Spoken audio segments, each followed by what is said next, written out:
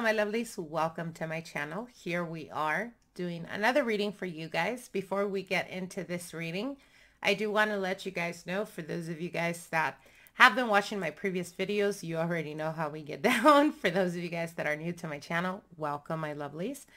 Like I said, before we get into the reading, I do want to let you guys know, if you guys are interested in the tarot deck that we're going to be using here today. This is the Lustrous Tarot, as you guys can see here. This is a very beautiful deck. We have partnered up with the Bright Company. So if you guys are interested in any of the decks that I've been using, you guys are welcome to place your order. Make sure to use pinkydoll as your promotion code, and that's going to give you 20% discount. You're going to be able to choose from a variety of decks. As you guys can see here, we're going to be using, like I said, the Lustrous Tarot. This is a beautiful tarot deck. You can see here the depictions very beautifully. Amazing deck, you guys. So if you guys are interested, definitely look at the description box below. It will have the website link as well as the promo code, so you guys can get your 20% discount. All right, my lovelies, let's get into this reading. This reading is going to be for those of you guys that are interested in knowing a little bit about your past life. This is going to be a bit of a past life regression. As you guys can see here, this is going to be a pick a card. So we're going to start off with set number 1, set number 2, and set number 3. So go ahead and take your time. Go ahead and take a deep breath. Ground yourself and see what set is calling to you. We have the cluster, set number 1. We have the wooden stick, set number 2. And we have the wand, set number 3. So go ahead and take your time. Figure it out. Whatever you're being drawn to, whatever you're being pulled towards, that's going to be the message for yourself. We're going to go deep into this as this is very difficult and heavy energy. So take the messages that resonate. Those that don't, please do not force them. So let's get into it. Go ahead and take a couple of minutes.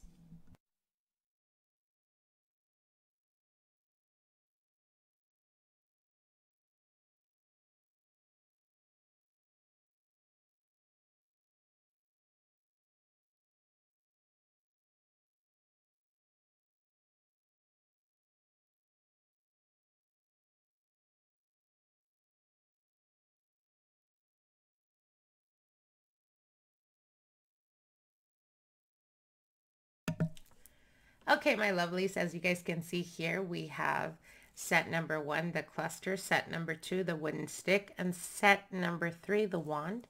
So we're going to pull the wooden stick and set number 2 and set number 3, the wand. We're going to pull them to the side and let's get into the reading. All right, so here we go. For those of you guys that chose set number 1, the cluster, let's get into it.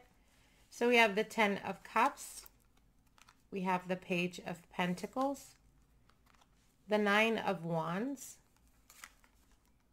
the 10 of Wands, we have Vows, Native American, and male and female. Okay. All right, so that come through for set number 1. What I'm seeing here, for those of you guys that chose set number 1, there are a lot of limitations that you're currently experiencing or feeling a bit frustrated about. For some of you guys, you're coming into this lifetime being held or putting yourself in a situation of holding your vows to that of previous lifetimes. So what does this mean? This usually indicates to me that in a previous lifetime, you could have came from very rigid, discipline was very important for you. This is kind of the energy of those that take on priesthood, being a nun, keeping yourself or honoring some type of vow that prevents you from experiencing life to its full capacity. As in this lifetime, what I'm seeing is there is a desire or hope to find happiness and self-fulfillment Page of Coins here, though, it's indicating that it's been a very strenuous or very difficult experience in this lifetime to find the stability, to find the happiness within that you're searching for. It's almost like your soul is, in the depths of your soul, there is desire and hope to find that happiness, that self-fulfillment, that balance. But with the 9 of Wands and 10 of Wands, you're often carrying other people's burdens or picking up on other people's responsibilities, or even in a way kind of excusing other people's lack of responsibility or lack of, honoring their word or what they're promising. And you have a tendency of putting yourself in a situation where you often are the one that's left feeling like you have to pick up the pieces. So what they're telling you here with the vows card is, again, like I said, in a previous lifetime, you were very much into honoring a certain type of vow, a vow that only comes through a higher form of spirituality, or it's almost like even a sacrifice for the greater good or for humanity itself. So vows could indicate to me, like I said, priesthood, being a nun, high priestess, someone that is seeking the knowledge and the wisdom to pretty much train or teach others that way of living, or that sharing that knowledge. And within that, there are certain responsibilities, there are certain vows in itself that you have to fulfill, that you have to honor in order to be viewed, or in order to be able to see or be seen as that of the energy or the embodiment of what you're standing for, or what you represent, or what you're doing these vows for. So again, what I'm seeing is there is in this lifetime a desire to find your happiness.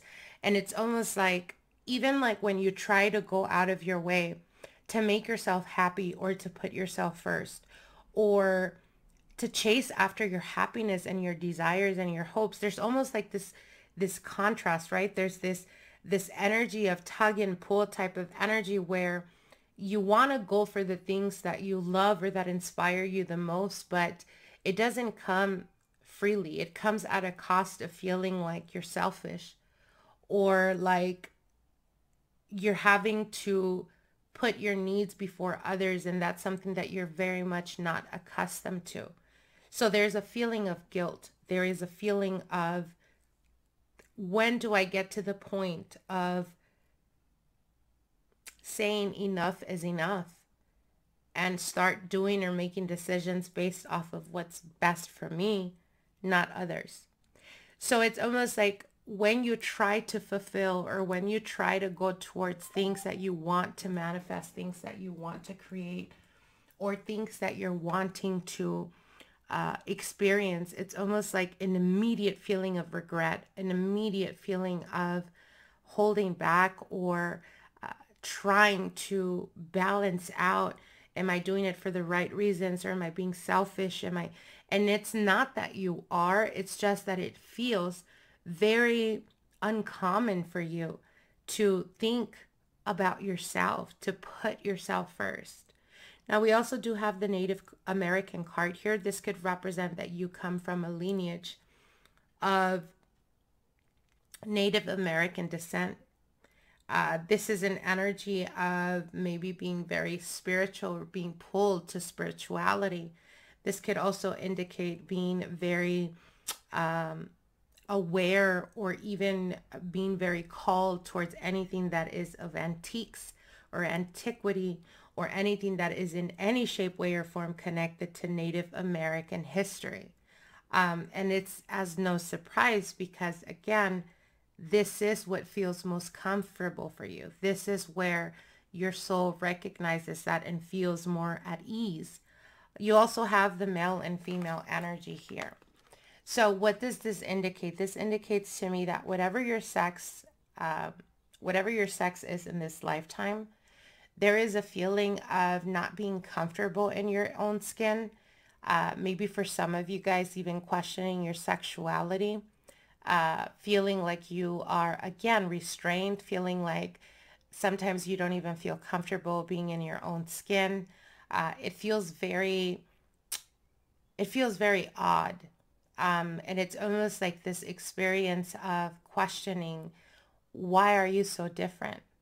And what Spirit is telling you here is the reason for it is because in your previous lifetimes, you were more of the opposite sex of the sex that you are now. So it feels very vulnerable. Often people that have experience, as an example, if you're a female, when this card shows up, it usually indicates that you've had multiple lifetimes of being masculine energy.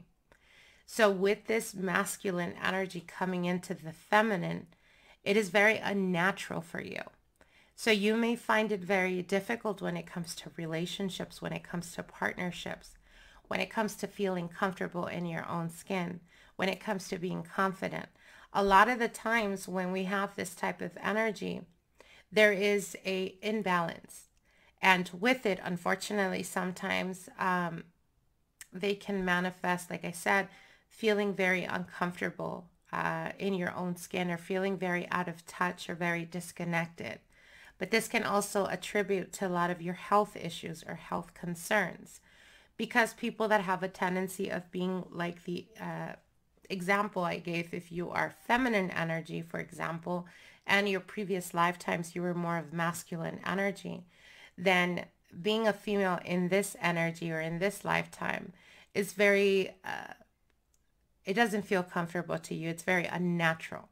So with that feeling of unnaturalness, with that feeling of disconnect, oftentimes they will manifest, or this energy will manifest with health issues, or with feeling a bit confused, or with feeling like you are not as confident, or you're not able to find the balance that your soul is seeking. And it's almost like you're trying to like live a life, but it feels like you're viewing your life from an outsider's perspective, very out of touch, very disconnected. And it's because of this, because this is not the sex that you're used to or that you're accustomed to. So one of the energies that, or one of the lessons that you must learn in this lifetime is to release the feeling of having to be perfect or having to be whatever you think people expect from you. It is disconnecting from that and knowing that you came here to serve a purpose. There is lessons that you must learn and you must master. And one of them is that of your counterpart. It is that of experiencing whatever your sex is in this lifetime, to be able to experience it to its full potential. So if you are a woman, as an example, what they're telling you here is that you need to be more confident in yourself. You must believe and trust in yourself. Stop questioning yourself or comparing yourself to other females or males, whatever your sex is.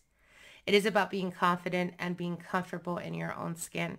It is about radiating the light within you unapologetically. It is about tuning in really to what motivates you, what inspires you, what creates the passion within you, and be unapologetic about it. Chasing that which keeps your heart beating. It is about releasing yourself from burdens or responsibilities that are not of your own.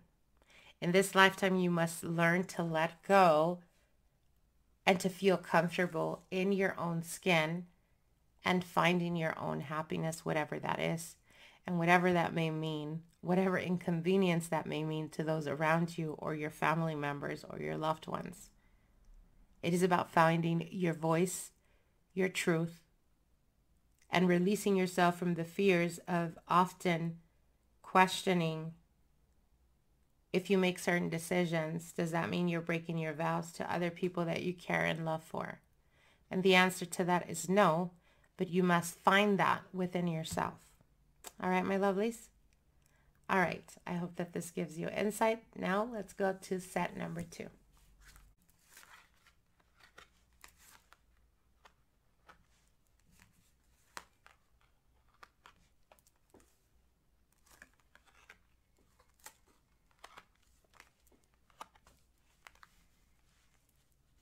Okay, my lovelies, for those of you guys that chose set number 2 with the wooden stick, as you guys can see here, we have the 9 of Cups, the 8 of Cups, the Page of Swords, and the King of Wands.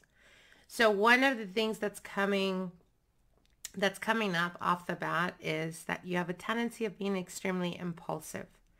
Now, with the 9 of Cups and the 8 of Cups, I feel that there is a lot of imbalance in your life, in your current life, that indicates to me a lot of emotional immaturity. And the reason for this is because you're carrying a lot of past traumatic experiences from your previous lives. Now, it's almost like in this waking life, whenever things are going extremely well for you, or whenever things seem to be going good for you in matters of love, financial, business, career, whatever the situation may be, you have a tendency of often looking towards the bad. It's almost like when things go good for you, you question, when is the next shoe going to drop? It's this fear on a subconscious level of things worsening or waiting for the worst to happen. Now, the reason for this is the Page of Swords indicates to me a lot of experiences with difficulties, with struggles, with strife. A lot of it has to do with your past life experiences that in some way, it was almost like you never really got to the point of being able to experience happiness or complete fulfillment. Now, with the medicine man or woman, this is indicative for some of you guys. You're natural healers. You may be drawn to healing, Reiki, herbalism. This is the type of energy that your soul connects immediately because it recognizes something that is very familiar to you. For some of you guys, you have the gift of healing. For others of you, you have this gift, but it's suppressed. You may be drawn to healing or learning about healing or learning about energies or learning about giving and receiving or balancing or manifesting. All of this is in connection with healing. And what they're telling you here is if you are being drawn to it, it is your spirit recognizing that and understanding that that is a part and embedded in you. So my advice to you is, again, if you feel very drawn to this, it is something that you are very naturally gifted at. I would definitely encourage you guys to tap into that because you will be able to really blow your mind at how natural this may come to you or this may be to you, because it is your soul recognizing the history, the lessons, the experience. Now with your next card here, we have the card of Asia. So in your previous life, there is a connection to Asia or the Asian culture. It is indicative that within that lifetime, there was a lot of sacrificing. A lot of the lessons were to put others before you.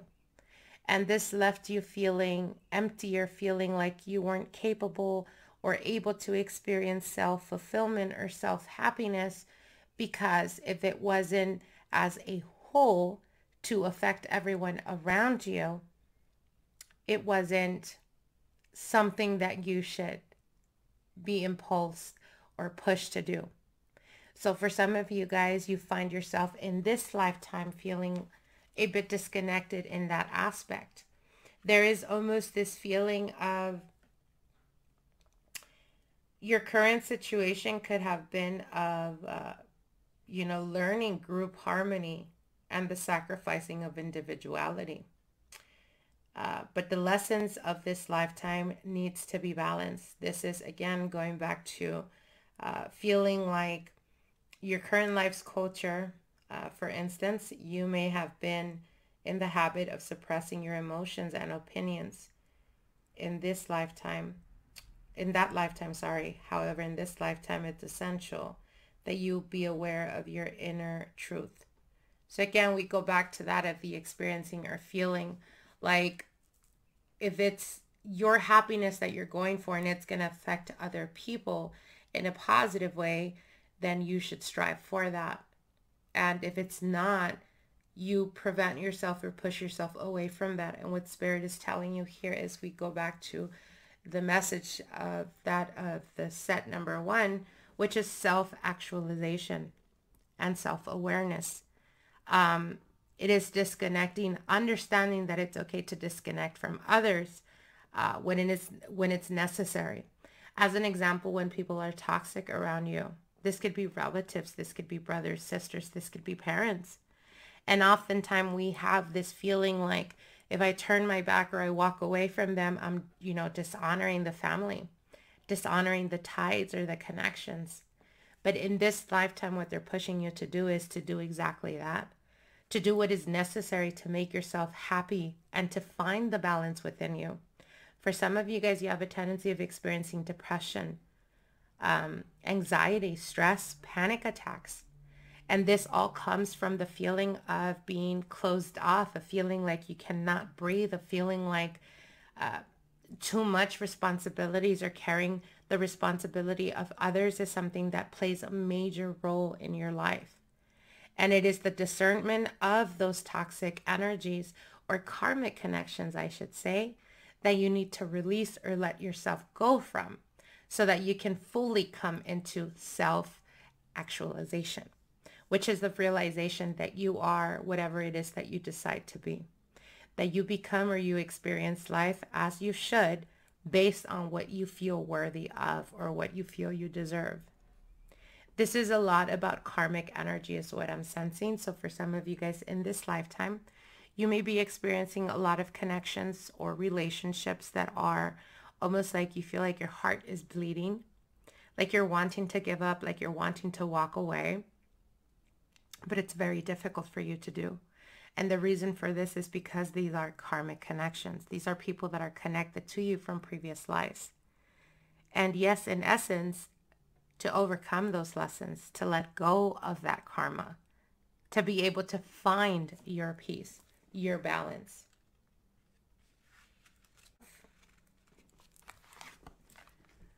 The card of trees. And this is indicative to those that maybe on a subconscious level, you find yourself having a very close or special connection to trees. In ancient times, particularly in Celtic and Eastern Europe cultures, trees were considered sacred.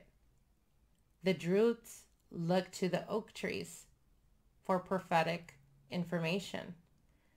So there is a distinctive connection to that of past lives that came with wisdom. So what they're showing me here is past life experiences as healers. And these were healers of tribes. These were healers of descendants or family of importance, where those type of ranking positions came with, yes, a lot of authority and power, but it also represented a multitude of responsibilities. So again, my advice, if you are being pulled towards medicine or healing, I would highly encourage you to do that, to look to it, to figure it out, to practice it, because you will quickly come to the realization that you are very gifted and very powerful at it. And also, when you're feeling depleted, when you're feeling tired, when you're feeling exhausted, go to an area or a space where there is trees, where you're connected with nature, where you're connected to the vibrancy of that, of trees, of, like I said, nature, forest, of jungles. And that's going to help you connect spiritually to the spirits that assisted you in your previous lifetimes. All right, my lovelies. All right, now let's go to set number 3.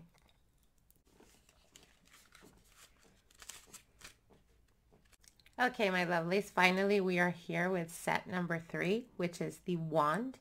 And as you guys can see, we have the Queen of Wands, the Page of Wands, the Knight of Swords, and the Four of Pentacles.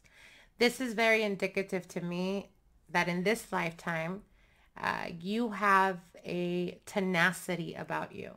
You may have very strong temper, or you could be extremely stubborn. This is no surprise, as it is indicative to me of a person that in previous past lives, you stood up for those that needed your assistance. You were very the knight in shining armor. Perhaps in this lifetime, you find yourself in career fields or things that you're passionate about that have everything to do with standing up for people's rights, for doing what is right or standing up for the underdog type of energy. There is something of confidence that you carry within yourself, and you are very quick when it comes to thinking on your feet. And this may potentially put you in a position in this lifetime to be a little bit argumentative, to have a tendency of being very, when people just catch you on a bad day, you're very quick to flare up.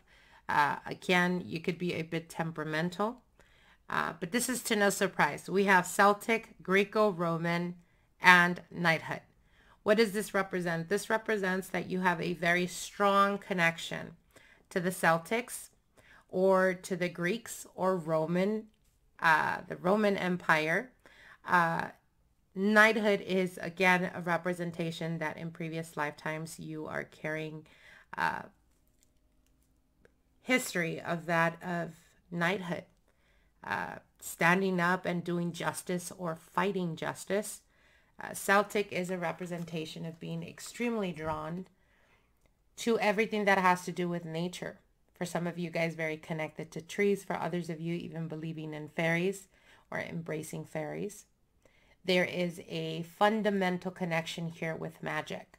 So for some of you guys that chose set number 3, yes, you are extremely sensitive, regardless of what people may perceive you. I feel like you come off to the world as a conundrum. You are strong-headed. You are very fiery, very quick-tempered. But it's not so much in a negative aspect. It has more to do because you're extremely passionate about what you believe in. And this is also because you've accustomed yourself from previous lives to stand up for what was right, to fight for that which was unfair or unjustly. So like I said, I feel like people see you as a conundrum. They see a certain aspect to you. But in reality, the reason for you being very fiery, being very, when people are criticizing you or judging you from a very different perspective, you may take offense to it greatly. Why? Because you cannot fathom or understand how people can be so one-sided. Why? Because there is depth to you. There is the strong, fiery sense to you, the justly, the fighting for what's right, and being passionate, even in the way you express yourself. You could be very animated. When you talk, you may move your hands often or be very, very illustrated or animated when you're talking. But the reason for this is because it shows a sense of vulnerability, a sense of being extremely compassionate and being extremely sensitive. Sensitive to that of anything that has to do with your honor, anything that has to do with your character. This is what really triggers you. So in this lifetime, what they're telling you is you need to learn to be more open. Because with the 4 of Pentacles, I see you extremely closed off. You get upset or it bothers you when people are very quick to judge or when they're very quick to try to figure you out. But at the same time, you're very closed off. So you can't really be upset that someone is only seeing a certain side to you because that's the only side you're allowing them to see. Now, if this is working out for you, great, amazing. But what they are telling you is that you have to connect with nature. This is what's going to keep you grounded. This is what's going to help you. Even when you're going through difficulties in life, whenever you feel like things are very difficult, if you need assistance, go to nature. Speak out loud. Speak to the trees, to the wind. Speak to existence, what it is that you're trying to draw towards you, what you're trying to manifest, and it will come very quickly. Why? because there is that spiritual connection already. That connection is already there. It is tapping into that. And like I said, being a little bit more open, not so closed off. For some of you guys, you do have difficulty in love and romance. And the reason for this is, again, you take honor and loyalty very seriously for some of you. Even to the point of catching someone in a lie. To you, it's a major turnoff. And the reason for it is because you're from a time where loyalty was everything, where loyalty is literally how you survived or how you would die. So loyalty and protecting and providing is something that is very crucial and important to you in this lifetime, because it is very natural for you. So it's kind of like that saying, when people get upset, or when people that are extremely loyal get really hurt, it's not so much the hurt or the act in itself. It has to do more with their loyalty to you as a person. So again, like I said, what you do need to release is understanding and knowing that in order for us to connect with people, in order for us to have that oneness, that connection, we also have to allow ourselves to give in, to bring our walls down, to not be so guarded, to allow people, to trust in allowing people to reveal to us their true character by their actions. So don't be very quick and hasty on judging people. Give them the opportunity and you will be very surprised, my lovelies. Okay? All right, my lovelies. I hope you guys enjoyed these readings. If you did, definitely comment below, like, share, and comment. And we will see each other soon. Till then, bye.